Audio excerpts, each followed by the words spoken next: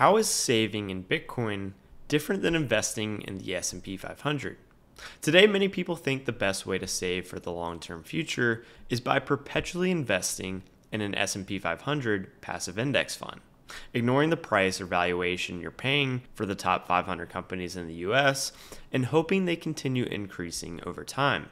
However, I'm not sure that's the best way to think about saving for your long-term future. First, historically, the S&P 500 has generated about an 8% annual return for the last 54 years. This might sound pretty good at face value, but the total supply of US dollars in the banking system, M3, has also grown at about 8% per year for the last 54 years. So yes, the S&P 500 has done much better than many other long-term investments, but it has still only just tracked the money supply.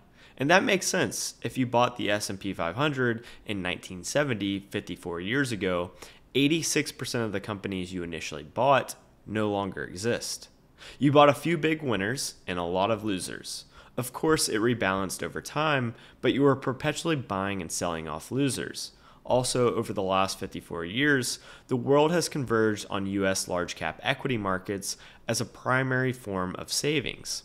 Individuals and investors all over the world, in Switzerland and Japan, regularly try to save wealth in the US stock market.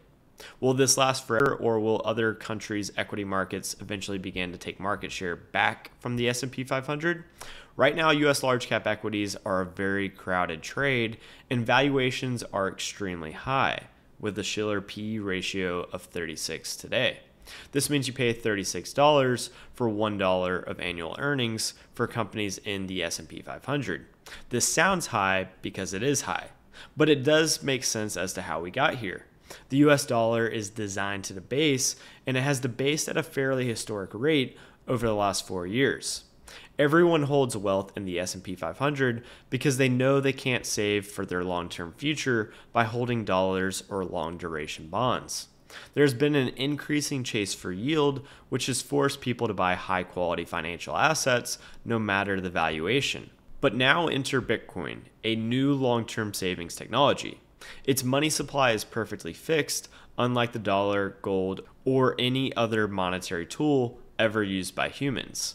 So now the opportunity cost of buying the S&P 500 is not just holding dollars, which everyone knows is a losing long-term bet. Now everyone's opportunity cost is holding Bitcoin, which is a new monetary technology that has a completely inelastic supply. No matter how high the price of Bitcoin goes, no amount of energy, time, or technology advancements can create more than 21 million Bitcoin.